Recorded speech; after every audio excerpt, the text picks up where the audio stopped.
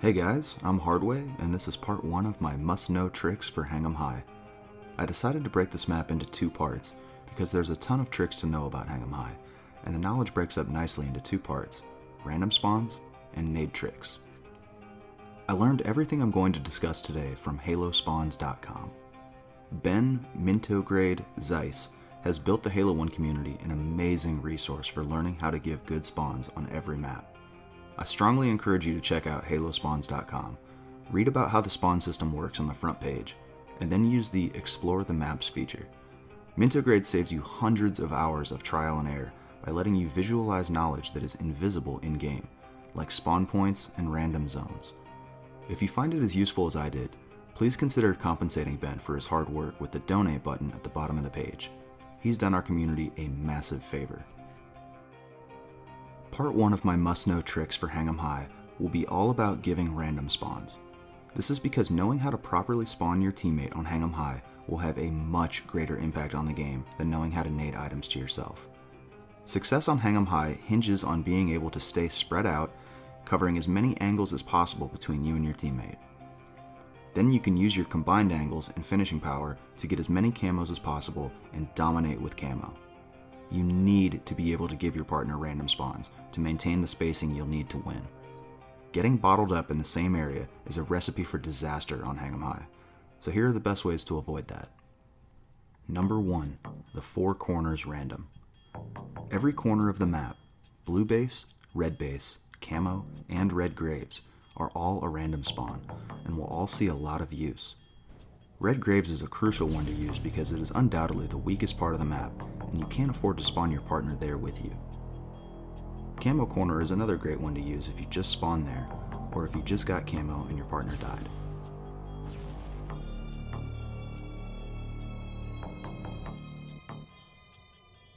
The blue base random can be given all along this wall, up to the front of this pillar. You don't have to stay in the corner, which is huge when you need to help contest camo. The red corner random is a bit tricky. It won't give a random 100% of the time. According to HaloSpawns.com, you can get your percentage up to about 70% if you step out along the left wall about 1 body width from the corner, and be in the air the moment your partner spawns.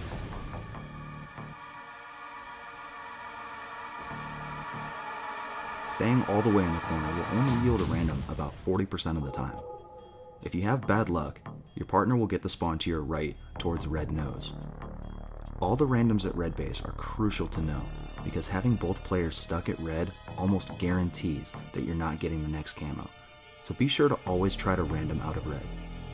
If you're not playing split screen, have your partner count down his respawn time for you, so you can get your timing right on the jump. This underrated communication technique will save your team a lot of deaths when playing online, and is useful when giving any dangerous or time-sensitive spawn. Number 2, the middle random. The entire middle of Hang 'em High is a random spawn. It stretches from blue graves, through the trench in the middle, across open field into red graves, back through the trench in front of red nose, all the way back to blue graves. Any spot in this area will give your teammate a random. You will probably use the middle random every single game, because there are so many spots to do it from. Randoming from bottom hangman is great because you can often keep yourself alive for a while there. Blue graves is great during or immediately after a fight for camo. The trench is great for when you spawn at bottom open, red pistol, or sweet spot. When giving a trench spawn, note that you need to be pretty far inwards of the assault rifle bridges to get the random. Some good landmarks are the skinny pillar when giving it from red side, and almost to the bottom of open ramp from blue side. Any further out on either side will give either the red magnum spawn or bottom windows. Red graves and open field is a necessary evil if you spawn at red shotgun. Oftentimes you'll save your team a lot of deaths if you just run out from red shotgun into open field to give the random, knowing full well that you'll die, just to avoid spawning your partner there with you. Make sure you have enough time to get past these pillars and into open field before your partner spawns, or it won't be worth it. Number 3, the camo ramp random. This spot at the foot of the camo ramp gets a ton of use because this area is so high traffic. It's in a relatively convenient spot because it's so close to camo, but beware when using it. It is one of the more well-known randoms, and it's frequently checked and naded by knowledgeable players. Even if you have camo, randoming from this spot is dangerous because it is exposed to blue base, and players might pre-fire this spot hoping to light you up if you go for it. Take advantage of its convenience at your own risk. If you choose to use this random, you can actually still reach it from behind this pillar, so long as you are on the left edge of it. You're still vulnerable to grenades, but this little trick can spare your camo, or even save your life from a shooter at top blue. Number 4, the top office random. This is one of the best spots on the map. Think of top office as the P2 of Hang 'em High. It oversees the entire map, and you can get red reticle shots pretty much anywhere. If your partner dies, you can just back up and give this extremely safe random while still maintaining map control. The only thing you'll need to be wary of is any dead opponents spawning to your left at back blue or blue face, or to your right at blue magnum. Number 5, the red spiral random. This is one of the most important and commonly used randoms on the map. It's an excellent option if you've been in red for a little while before your partner dies. It's a bit more dangerous than the red corner random, but you won't always have time to run back to the corner to give it, and it's 100%. Also, this random allows you to contest the map while giving it, which is a nice plus. It does require you to be exposed when you give it though. You cannot give it from behind the pillar. It won't work. So if the enemy knows you're there and you're trying to give this random, make sure your partner counts down his respawn for you, so you can minimize the amount of time you're exposed. Number 6, the red nose random. This spot, a little closer to the nose, is useful because it's right next to a spawn point. If your team goes 2 down and you spawn first, here, take 1 step to your right and stand in the gap between these graves to random your partner out of red. I see people screw this one up all the time by either standing directly on the spawn point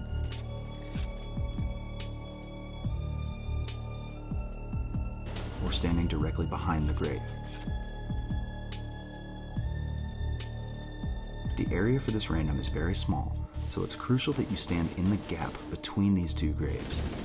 Once in the gap, shade to the left a little bit for more consistent results, otherwise your partner will spawn to your right against the nose.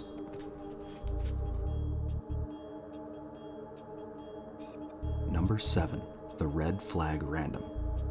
It's extremely important to avoid getting bottled up at red, so knowing as many ways to random out of there as possible will only help you out. This random is just above the spiral random, and is best used when both of your opponents are at camo and you're just about to make a run for top power up when your partner died.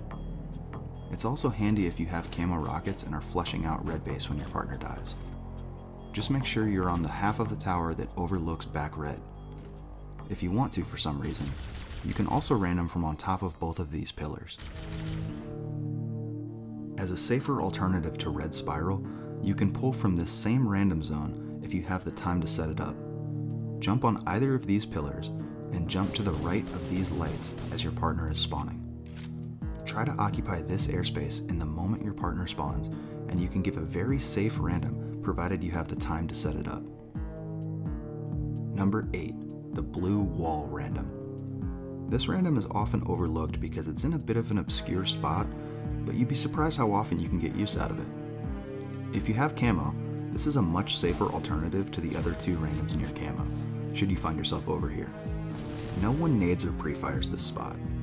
It's also handy if you're committed to assaulting camo and your partner dies at an inconvenient time.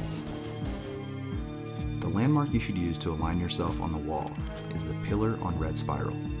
You'll want to shade a bit to the left of the red base insignia, or directly in line with this sunny tombstone.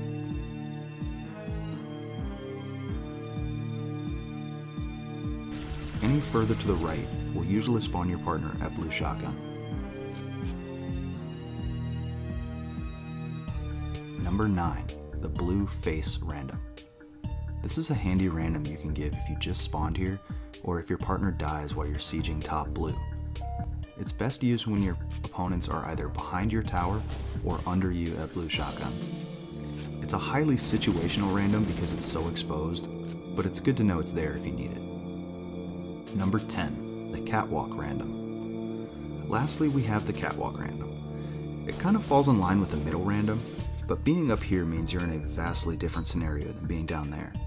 The only reason you should ever be up here is if you have camo, or both of your opponents are at camo. That's the only spot on the map that has a hard time melting someone on the catwalk. Either way, if you find yourself up here when your partner dies, rest easy that he'll get a random and carry on towards that top power-up. If you're coming from blue Magnum, just make sure you're past the third tile on the catwalk, as that's where the random zone starts.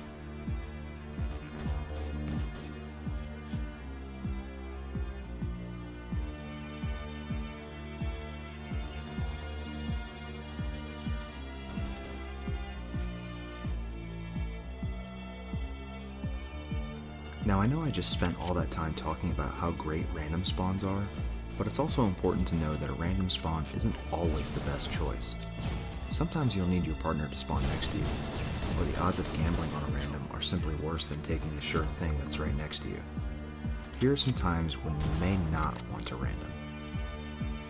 If you are down at camo when it's about to come up, and you may not be able to get it on your own, you may not want to random.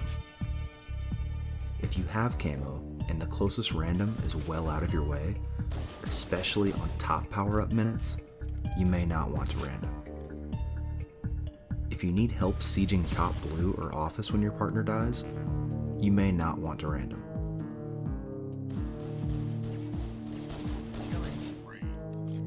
If you are at top blue or office and the other team has camo, you may not want to random. This will help you watch both ramps for the camo guy, and then double team him when he lights up. And lastly, towards the end of a really close game, in a situation where randoming would mean certain death, you may not want to give up that free kill giving that random, and instead just fight from where you're at and make them earn those last few kills. Before I wrap this up, I want to emphasize that you should be thinking about these things from the opposite perspective as well. Look for your opponents to be trying to use these same tricks, and watch how suddenly gameplay on this map feels a lot more structured and predictable when you know what you should be looking for. If you think your opponent is giving a random, but you can't kill him in time, it's important that you immediately shift focus to finding his spawner. Start with your worst case scenario spawns, like behind you at top blue or behind you at camo corner, for example, and then narrow it down from there.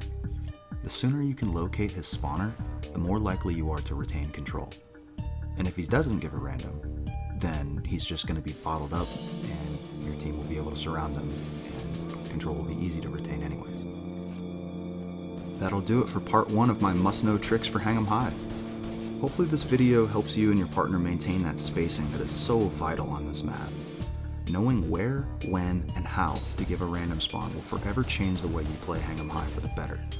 I can guarantee that you will win more games and have closer matches against better players once your team starts giving random spawns.